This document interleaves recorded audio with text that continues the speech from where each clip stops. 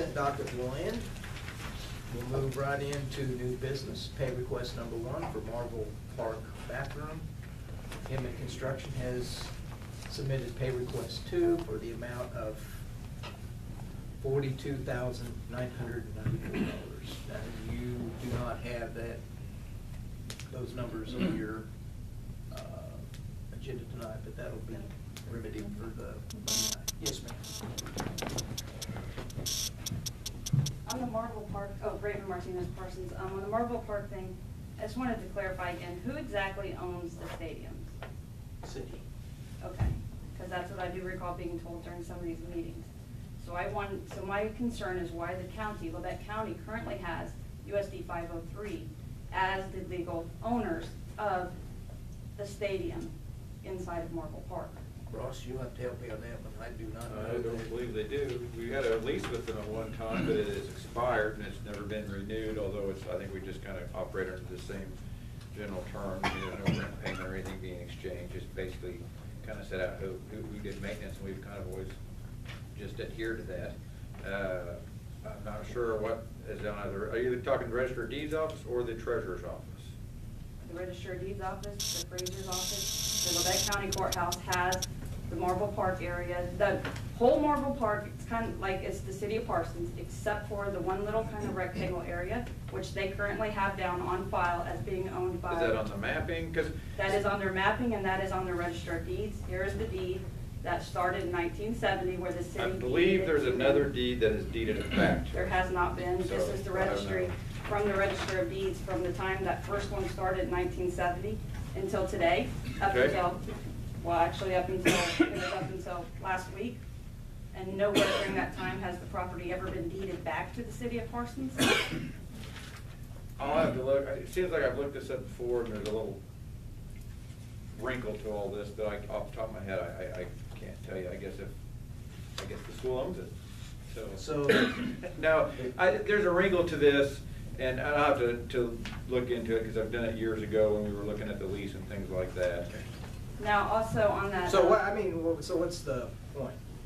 Well, the point is, if the city's the one that's paying to insure it, the city's the one paying to maintain it, the utilities on it. If it's owned by USD 503, that would be the responsibility of USD 503 district to maintain and pay utilities. All right, and I got your point. So for the cost of the bathrooms as well, which was another point, that the current 2015 appraisal value of the stadium is at $55,000, $67,000 bathrooms. Is my understanding from talking to some people within at the county is that is not appropriate. The most that was supposed to have been spent on that is $27,500 within a 5-year period. Okay. And then also with that, that part, I think you're talking about on the floodplain permit, right. And that's considered maintenance inside. That's not outside or changing the footprint. That really doesn't apply. It was nothing you had to have a permit for on remodeling. It's maintenance, bathrooms, redoing fixtures. It's not part of the floodplain permit. okay. And then it was pushed through rather quickly without, if I recall, that was not opened up to be bidded out. Is that correct, if I recall correctly? We took proposals. It did not have a formal bid for the time frame, but we did take proposals. Because you wanted to get it done by the end of the... Yes. Now I have a question, because in 2014, in February 2014, Mr. Grass had informed some people, and he even made the comment in the newspaper as well, where a steering committee prior to that time had been created, had already met several times, and part of the thing they had talked about was creating a plan for the revitalization or the remodel of the restrooms at Marble Park. So that was in late 2013, early 2014. If that was under your radar at that point, and you had a committee that was spending time working on it, they were developing a 3D model at the time of it, what happened to that all of a sudden then, last minute, it became a last minute issue that needed to be pushed through and we couldn't bid out? What happened to the year and a half between? Well, I was part of that. I don't know if it was called a steering committee. I was sitting right here in this chair, and we met on it, and Fred had some ideas on revitalizing the grandstands, and it was very aggressive. It was a $700,000 proposition. So, we had discussed ways for fundraising. It was all gonna be done with funds by donations. It was, well, we didn't decide anything at that point. We just discussed. But that's my point, is the fact that it wasn't this comes up last minute and, oh boy, we gotta jump on this and we gotta push it through so we can't open it up for bids, which is our policy in the city. It was pushed through as a last minute, oh, we really have to do this, when it's been under your radar. You guys was talking about it. There was discussion about what had to happen, what needed to take place. Well, it was a discussion, but I'm gonna call it a pie in the sky type of discussion. It was, like I said, it was very expensive, but Fred then had reasons that were beyond his control, that it just kind of took a backseat to other items that were going on. So it got dropped. So Can I ask a question? Sure. Is what we're considering now, whether or not we approve and authorize a payment to Inman Construction, or are we trying to prosecute something that may have gotten twisted up somewhere in the past 2 or 3 years? I would just like for clarification on what the situation is, because if the situation is as well, then my research, and I have found that it is indeed owned by USD 503, then I have concerns about who should be paying the bill on restoring the bathrooms. So I'm not, as you might want to try to twist it around, and you want to keep trying to tell us to stop talking or telling us all kinds of stuff. that's fine. I'm making a point that has to do exactly with the agenda. If I may, I kind of also sit on the steering committee, and I guess that's probably the best term you could use on that. And we did meet several times, and as the mayor said, it was going to be $750,000 project. Back to kind of what Darrell also said about the amount of money that was spent on that.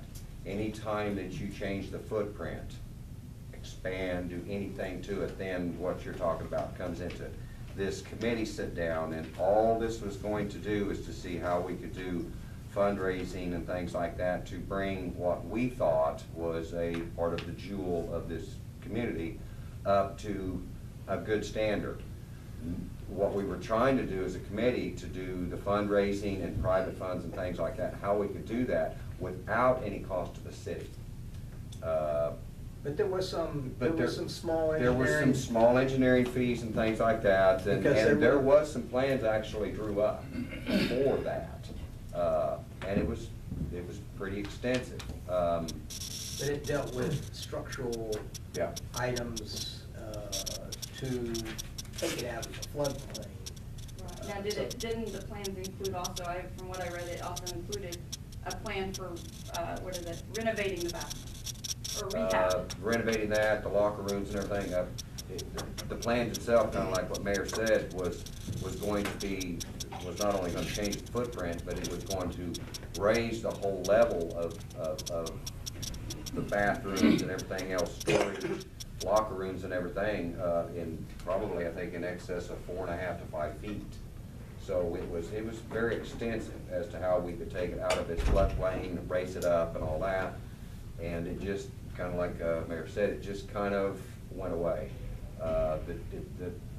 It resurfaced back as to, it's been way too long, and that's kind of how it went today, or this year. Let's try to get it done and everything else. That's a pie in the sky, as you termed it. It wasn't going to happen. Bathrooms needed done, so that's kind of where we're at today, right now. That's kind of how. Well, I've heard nothing but great things about the remodel of the bathrooms, and that they look great, no doubt. I just would like to have things kind of clarified, and then, I mean, if there was any kind of cost, towards engineering plans on it previously, on rehabbing the bathrooms, the fact that we paid cost, once again, repaid cost, more cost a year later, for somebody else to come in and do engineering plans on that. They weren't really the We didn't same. Yeah, engineer the plan, we didn't we did- engineer. We did. The The engineering part itself was just the footprint. It didn't have any specifics, and this was, I think most of that, as far as the plan goes, most of that was even donated. Yeah. And if I remember right, I think it was done by Terry Hardman from Landmark Engineering.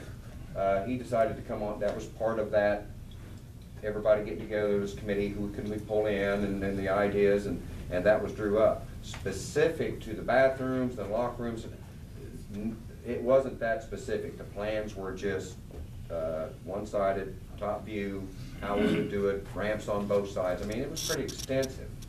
There's probably plans around that floating around, so I think I even got some somewhere.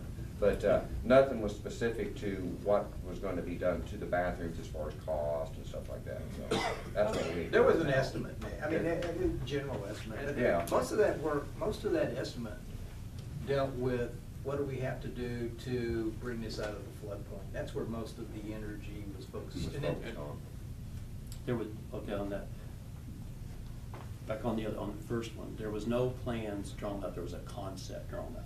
No plans, no Okay. stamps, no. Plans may have been a wrong, concept. terminology, yeah. It's in, the stadium's in the floodway, that's the main thing. It's always gonna be in the floodway unless you elevate, no matter what we do, it's gonna be in the floodway. On that, the concept was drawn up. The way it stands right now, I don't know about the deed and all that stuff, that's a Ross question. The city takes care of the maintenance on the bathrooms. The school takes care of the locker rooms and the inside of the stadium. The college has an area they store stuff in, the police department, public works, and the school, we all kind of share the storage. So the bathrooms is kind of the city's maintenance. We went in, we've had a lot of complaints on them, we tried to look at ways to fix them up, redo them. There was no plans drawn on this, it was kind of designed just how to remodel, fix it up.